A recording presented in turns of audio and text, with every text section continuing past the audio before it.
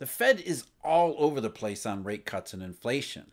Jay Powell keeps flip-flopping his positions, sometimes in a matter of only a couple weeks. Now, for most of the public, this is kind of unsettling.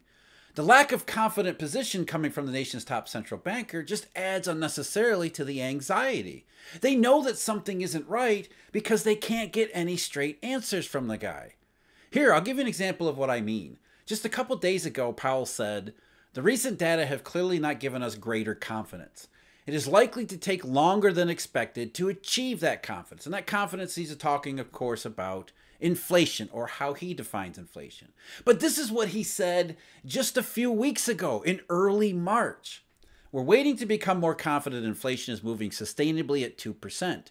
When we do get that confidence, and we're not far from it, it'll be appropriate to begin to dial back the level of restriction." And just to add more emphasis to the flip-flopping, this is what he said last June. He said that rate cuts were a couple of years out. So last year, rate cuts were a couple of years out. Then last December, he admits at the FOMC press conference that they're talking about rate cuts. Then earlier this year, he says they're almost confident. They're nearly there in their confidence about inflation so they can start rate cuts. And then this week, he says, "No, we're not confident at all, and we don't see any path to get confident." Why doesn't Jay Powell seem to have any idea about consumer prices? And why can't we get any solid answers on any of this stuff, inflation or rate cuts and anything else? Well, I have the answer on why we can't and don't get any answers. And my answer starts with the non-answer a guy by the name of William Proxmire got from the Federal Reserve Chairman Arthur Burns back in 1975. So who is William Proxmire? Well, let's start there with a little bit of a background. William Proxmire was senator from Wisconsin and from about 1957 forward throughout the 60s and 70s. And up until the middle 1970s, he was largely known as the senator who replaced Joe McCarthy after he died. But his real claim to fame came in the middle 1970s when he started giving out the Golden Fleece Award. This was given to government projects that were deemed, in his estimation, to be wasteful spending. Just ridiculous items that we see nowadays from some people like Rand Paul, who've carried on the tradition.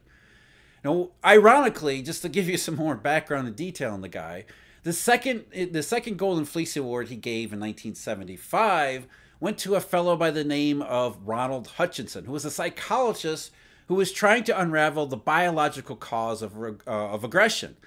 And he had been given almost $500,000 in grants, which was a lot of money back in those days, from various government agencies over a pretty significant length of time, studying, for example, why rats, monkeys, and humans clench their jaws. So you can see why Proxmire was going to gave the guy a Golden Fleece Award.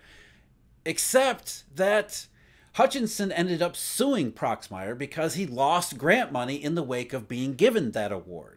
He sued Proxmire for defamation, and in 1979, they actually settled in Hutchinson's favor for $10,000, in addition to Proxmire having to read an apology on the floor of the Senate. But the real irony here for the Golden Fleece Award, the second one he ever gave, was that it cost taxpayers $124,351 to pay for Proxmire's legal defense. Talk about being fleeced. But what that shows, and what this whole episode shows, is that Proxmire indeed had an interest in fiscal as well as economic matters. And a couple years before the stuff with the Golden Fleece Award, back in 1973, remember, this is the Great Inflation. And in 1973, it wasn't oil prices. By then, the Great Inflation was already about 8 years old. And Proxmire wanted some answers, damn it. He didn't want to just sit there and listen to the same political spew over and over again, that it was about wages, that it was about the labor market. Maybe, just maybe, this inflation stuff was monetary. So he sent a letter to then Chairman of the Federal Reserve, Arthur Burns. This was September of 1975. This was September of 1973.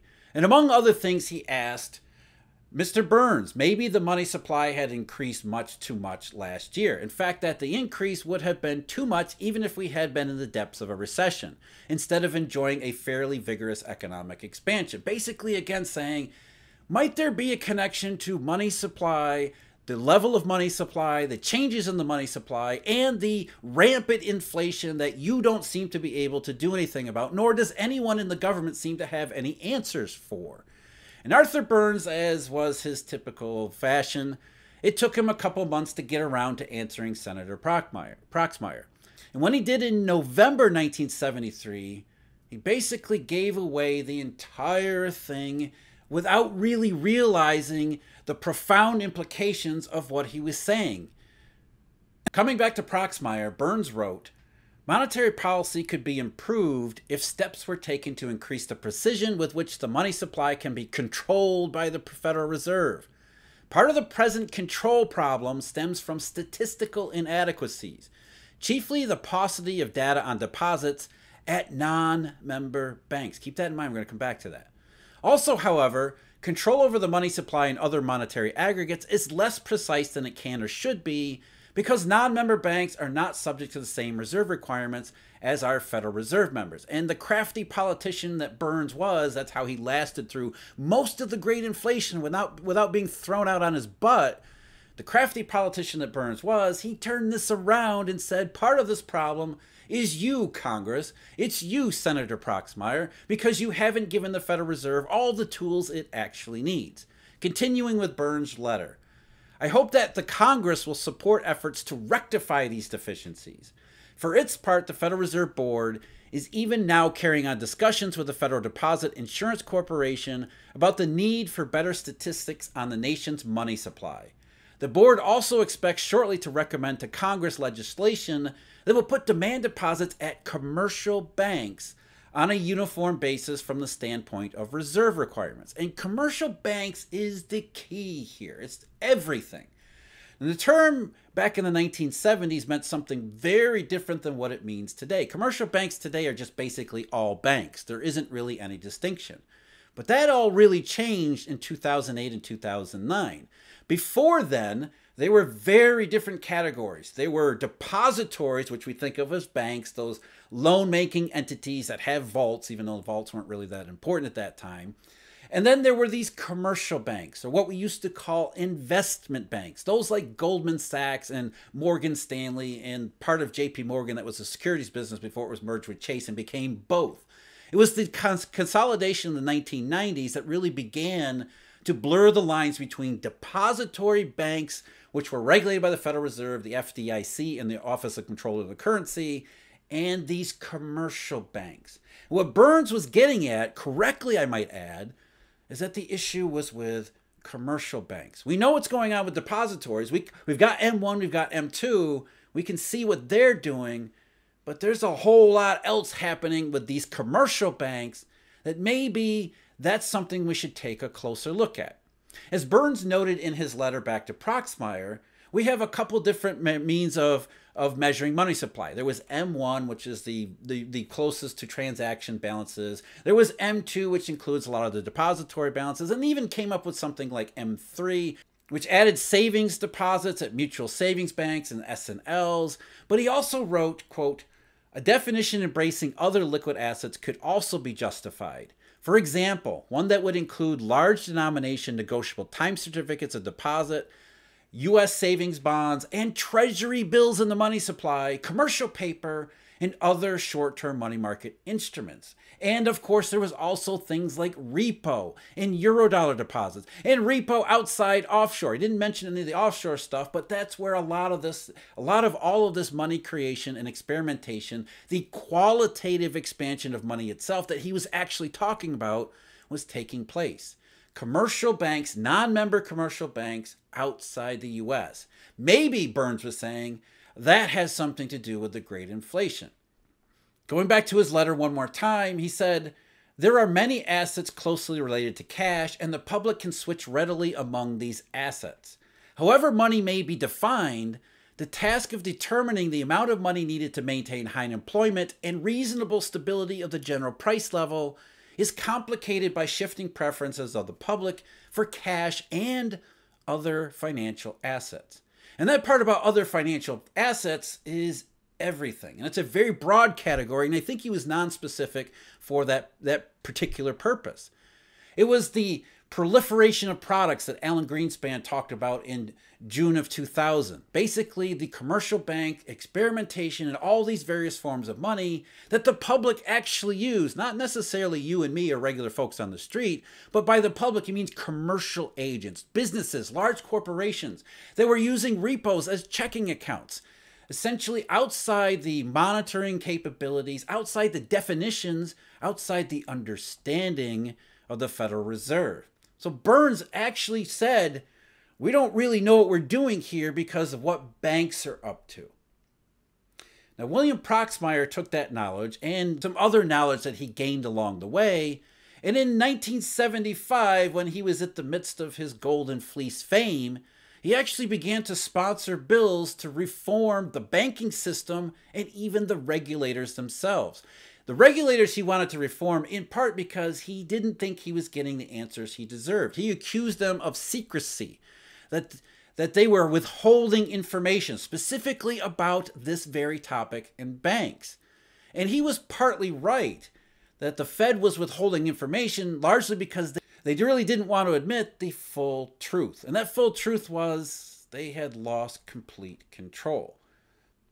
So when in 1975, December of 75, when Proxmire was sponsoring his reform bills, he actually said that unless the current trend in banking was reversed, quote, our economy would eventually be controlled by a few giant banking institutions.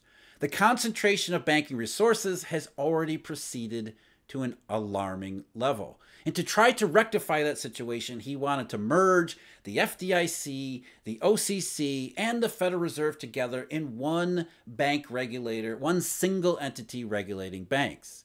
Not that it would have made any difference, because as Burns was pointing out, the real money stuff was happening outside of the traditional banking system. And as we would find out the hard way in the 1980s and 1990s, especially after the S&L crisis, when the depository way of banking really took its final nail in its coffin, commercial banking was already the wave of the future. The commercial banking was the Eurodollar system. And by the 1970s, commercial banking was already dominating at the margins. And by the 1990s, it had already taken over not just the United States system, but the rest of the world. And in doing so, this original problem was never solved.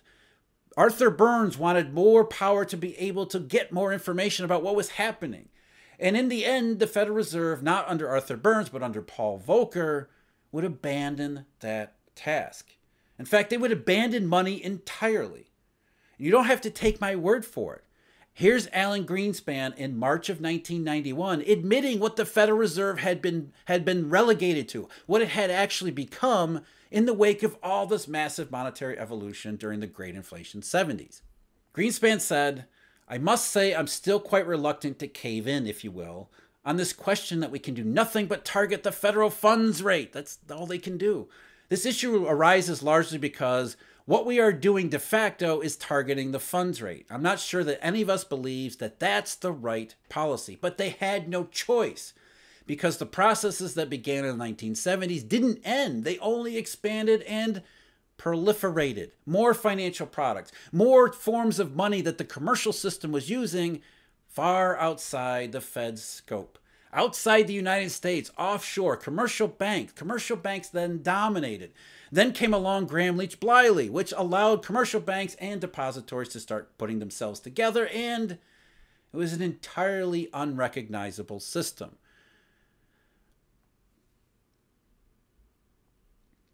Think about it. The one thing you never hear Jay Powell or any central banker talk about is money. They never bring it up. They talk about monetary policies, but their monetary policies are about moving interest rates around. Exactly what Greenspan was saying in 1991. The Federal Reserve is not a monetary institution. It's an interest rate control mechanism that attempts to influence the behavior of economic agents. Maybe, if they're lucky, the behavior of the monetary system, the commercial banking system. What Arthur Burns said in the 1970s wasn't that money wasn't important. What he said was, we don't know what it is. We can't figure it out. And unless we can, there's really no hope of instituting an actual monetary policy.